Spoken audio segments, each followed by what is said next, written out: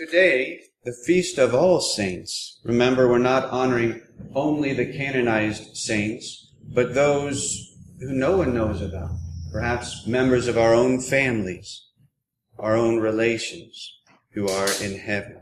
We honor these saints today, and this feast is the perfect opportunity to reflect on the joys and the happiness of the saints in heaven. And as we contemplate these saints, we ought to ask ourselves, however, what went on in their minds to make them saints? What were the thoughts that filled their minds and penetrated their hearts?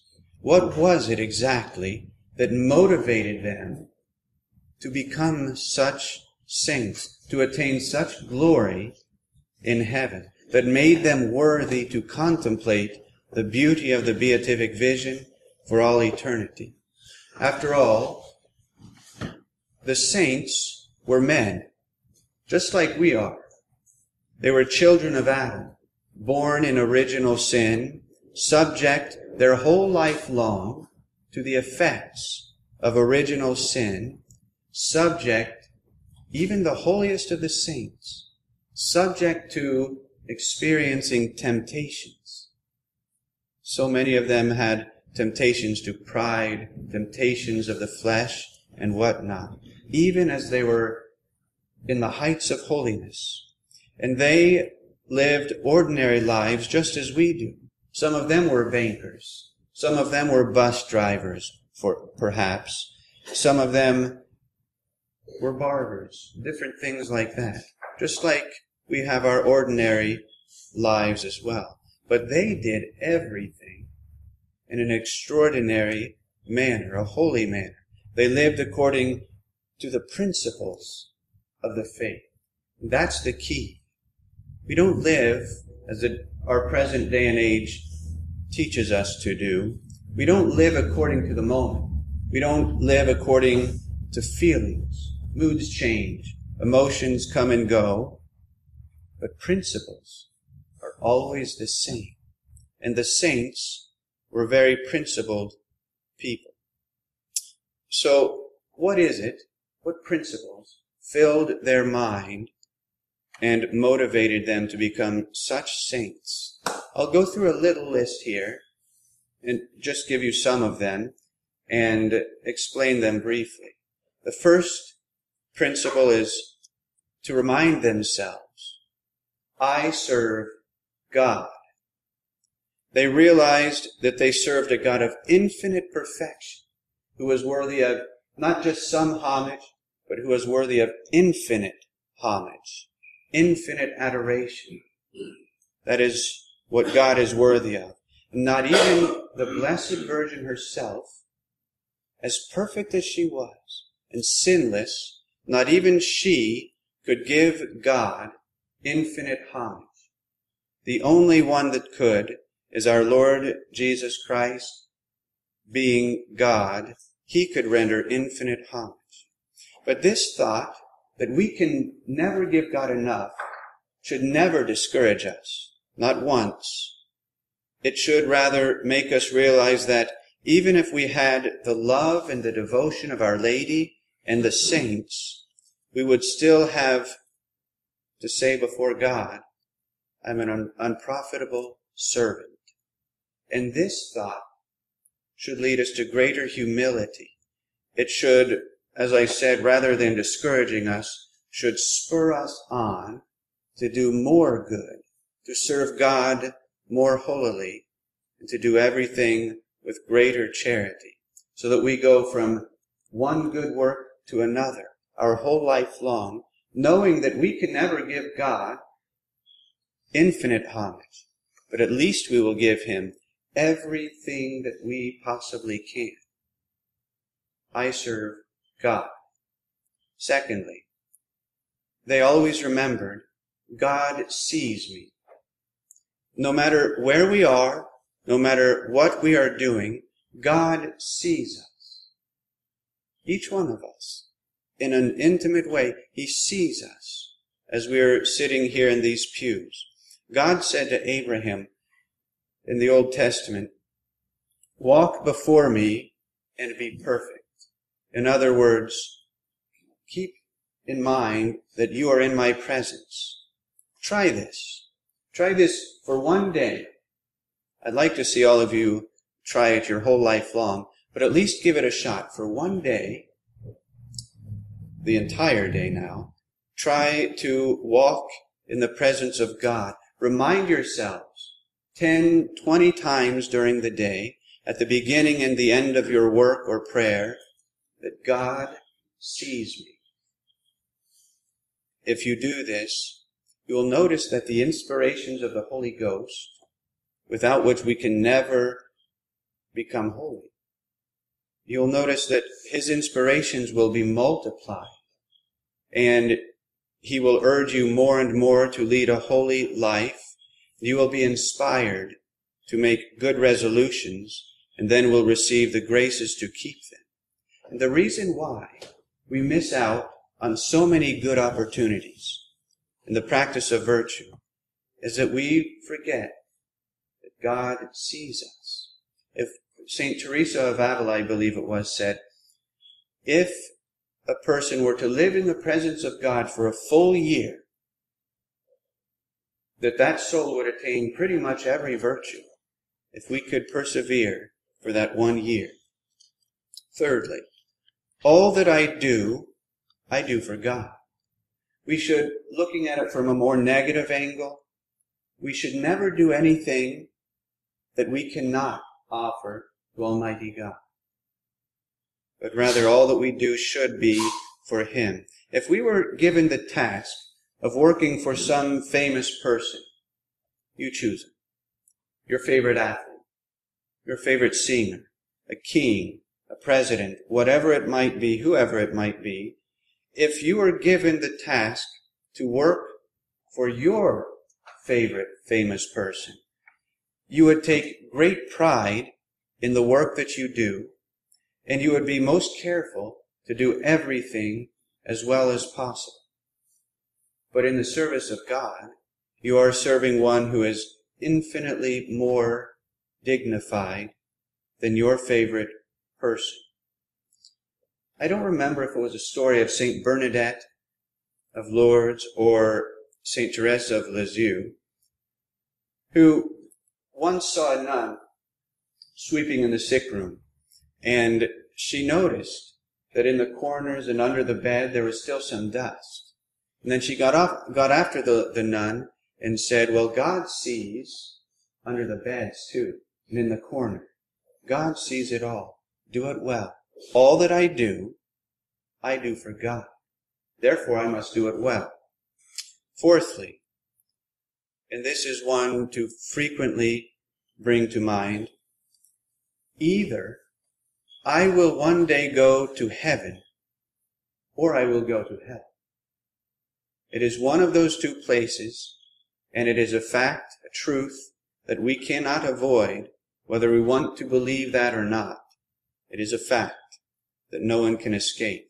Either we must live in the grace of God and go to heaven, or we will fall into sin and be condemned to hell with the demons and lost souls. And we must then live holy now. How often we get up in the morning and we have all these good resolutions, and then throughout the day we say, well, maybe I'll do this tomorrow. I'll put off my spiritual reading till tomorrow, my rosary till later, and all of the rest. Now is the time for salvation. St. Bernard of Clairvaux once said that not to go forward in the way of perfection is to go backwards. If I do not become entirely holy, though I should die in the state of grace, the fires of purgatory must cleanse me until I am perfectly holy. That is a thought as well. So often we don't tend to perfection. We just want to be basically good Catholics. But no, God calls us to be perfect.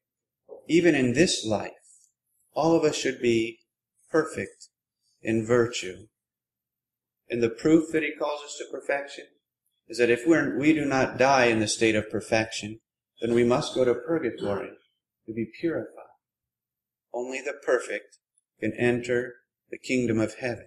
And it is better to labor and suffer meritoriously here on earth than it is to endure the sufferings of purgatory without any merit. Fifthly, if I do not reach the degree of holiness that God wants for me, I may be entirely lost. A perfect example would be Judas. He was called to be an apostle. He was called to share the glory in heaven with the other apostles. He didn't reach that degree of perfection that God had chosen for him, and he committed suicide and lost his soul. Our holiness, our salvation, may depend upon our correspondence with a single grace. It's like a chain. The way that God sets it up, He gives us a chain of graces all our life long. He gives us the first one that we accept. Then He gives us a second one, and we accept it. And so on and so forth. But then there may come that day when you don't accept a grace or cooperate with it. You lose the link, and your chain just falls apart. And your soul might indeed be lost, or at least it would not reach the degree of perfection that God had in mind for it. Had the saints not listened to grace, they would never have become great saints. There's a story of St. Anthony who was inspired to go to Mass one day. He just had the thought, maybe I should go to Mass today. He went. Had he not gone, however, he would not have received the next chain link of grace, you might say. He would not have received the other graces which came after. For in the course of that Mass, the Gospel was sung, and he heard the words, "If thou wilt be perfect, sell what thou hast, give it to the poor, and follow me." Now think, that is what made St. Anthony to leave everything behind and to become a religious. And that is when he truly became a saint. Had he not cooperated with that grace to get up in the morning and go to Mass, he never would have heard the gospel saying, and he would still be in the world with all of his material wealth and perhaps have lost his soul. This led him down the path of great sanctity.